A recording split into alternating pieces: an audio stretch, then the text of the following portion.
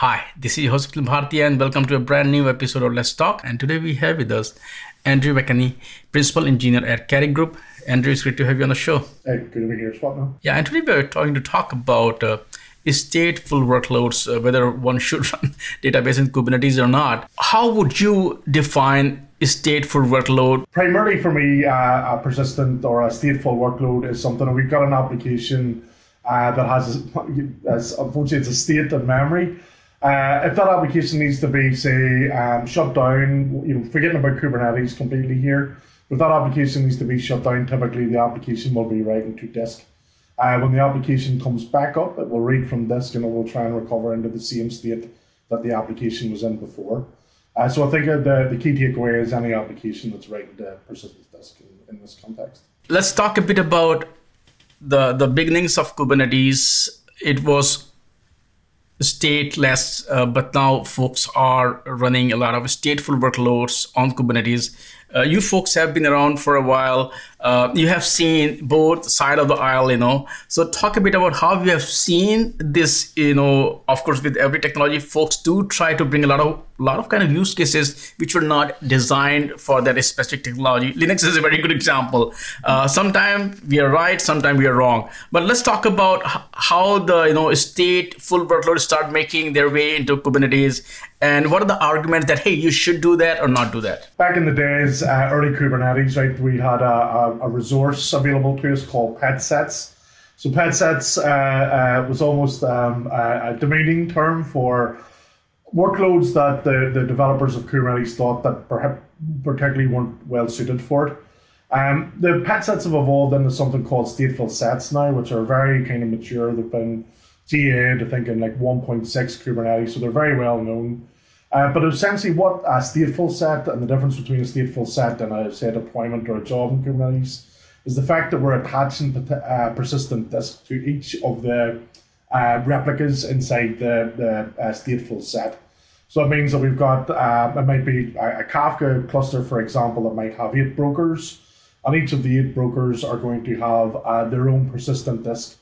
And importantly, whenever Kubernetes comes along and does its job and tries to migrate or schedule the workload, that persistent disk will follow the replica around. So whenever, say, broker 6 in this Kafka cluster comes up, it will have the log file and the information that it expects being attached to it. Can you talk about what are the general discussions that you are hearing, or you hear, whether it could be your internal team when you are like looking at a specific customer use case, or in the ecosystem in general, where once again it's like, hey, should we run stateful workloads on Kubernetes or not?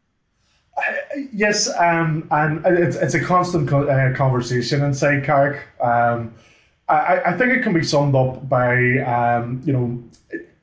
If there's a managed service available for your stateful workload, so for example, a SQL database, at Qarik we would typically recommend that the customer go and leverages the managed service, right? So this isn't even just about having to manage it yourself. It's the fact that you've got people like Amazon, like Google, that are investing hundreds, thousands of engineers hours into making the managed service more available, performant, and everything else. So we don't believe that somebody, our customers, what's going to bring the value to, or even have the engineering kind of capabilities to go and make the same investment. So there are some kind of no-brainers, if you like, that SQL is one of them.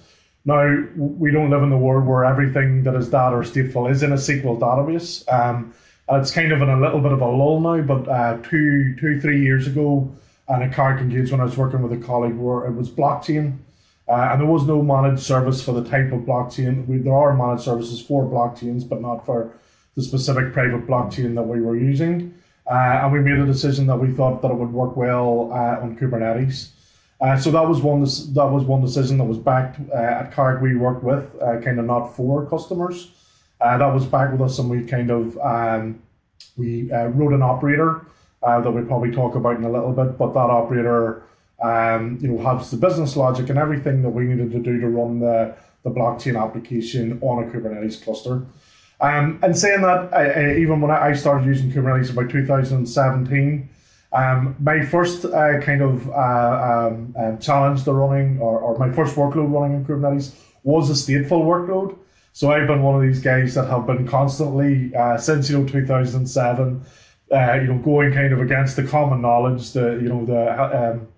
Kelsey Hightower tweets, about run anything in Kubernetes apart from maybe stateful workloads or databases. I've kind of been doing that from the beginning anyway. I do understand, not only Kubernetes itself. There's still a little bit of a thought that it's hard to get to grips with, hard to control operations wide, and then you can see that obviously people struggle with them. We've always had this struggle with a database that hasn't performed well. Are you crazy thinking we're going to put it into Kubernetes? And I think in that case, we're with the customer. It's not something that we should be doing. Can we just go into a specific or maybe some use cases or, specific, once again, workloads where you're like, hey, no, we should not be running stateful workloads in Kubernetes? We've touched on it there. I think if there's something that is like mission critical, if it's a production, it's your kind of really your bread and butter. We would definitely suggest if it's SQL, be looking at a managed service if it's available. Obviously, this gets complicated whenever you're running Kubernetes on premise. You don't actually have sometimes the ability to even connect out to the managed service. In that case, we would be saying, look, you probably are an enterprise. You might have something like a database hotel. You've got a team of people that are running databases in your enterprise. Why not go to them as a customer and ask them to provision you with a database on site there?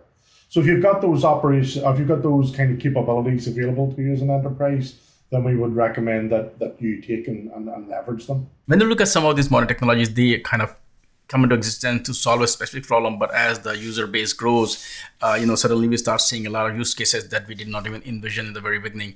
What kind of major trends that you're seeing in the Kubernetes space when it comes to stateful workloads or databases, where you're like, hey, this is kind of becoming a new norm there? Yeah, definitely the amount of customers, and you can see even from the Twitter traffic, there are proper enterprises being built on running cloud native on Kubernetes at the minute. I'm a bit biased. I've worked with Kafka for a long time, so I think Confluent are a good example of this, right? The value-added company for Kafka.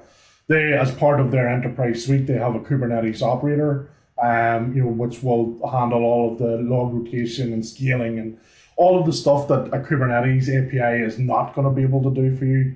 That business logic needs to be encapsulated into an operator, and that operator, even that's another good point. That operator framework as well is much more mature.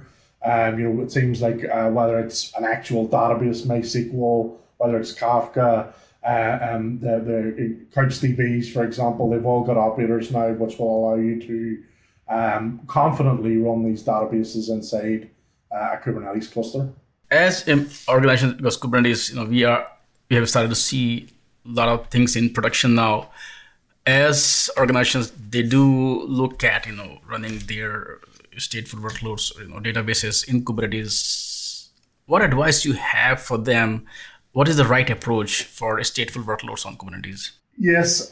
So here's the cop-out from my perspective. There's no right or wrong answer here, unfortunately. What I would say is that running a stateful workload inside Kubernetes is not fundamentally wrong. It might be quite hard.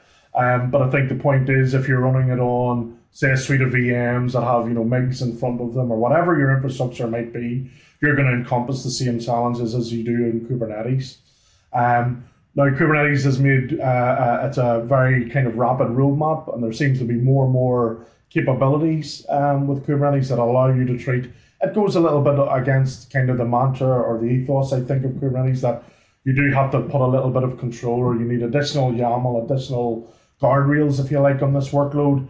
It goes back to the cats versus cattle kind of situation that we've got, back in kind of 2000, 2018 kind of time. That you've got to really kind of keep an eye on and manage, and you've got to kind of work with them differently to either stateful workload that you're on Kubernetes, for example. When it comes to running stateful workloads or databases on Kubernetes, there is already a complexity with there, and then you're also moving your database there. the reality is that we are not going to reduce this complexity. What is going to happen is help customers deal with this complexity. Talk a bit about how Qarik Group is helping, or how you see customers are looking at, because they should not be wasting too much of their time in managing Kubernetes and all those clusters. They should be focused. Their developers should be focusing on writing business applications. That's a great point, and it's exactly one of the reasons why I think that these days we shouldn't be afraid of running it inside Kubernetes. To take this the other way, actually, in fact, if you can imagine, you've got 80% of your workload as an organization that has now been migrated over the past 3-4 years. App modernization has been moved to Kubernetes and containerized and whatnot. Why then go and suggest that you have to go and learn another tool chain, another suite like Ansible, Chef, whatever it is, to go and manage a suite of VMs to run the database on? So even from a level below the developers, even the operators of this, by not having the database of the stateful workload in Kubernetes, you're effectively mandating that there's a whole other tool chain, there's a whole other runbook and everything else that an operations team who are already under pressure need to go and look at. And it does feed into topics that you're going to cover, like observability, like logging and everything else. You have to run a separate, essentially, stack. You might need to run a separate class to look at that database or blockchain, whatever it might be, compared to, say, your front end or your microservices or the rest of your workload. Andrew, thank you so much for taking time out today and talk about this topic. And as usual, I would love to sit down with you again and discuss the topic. Thank you. Thank you, Swapnil.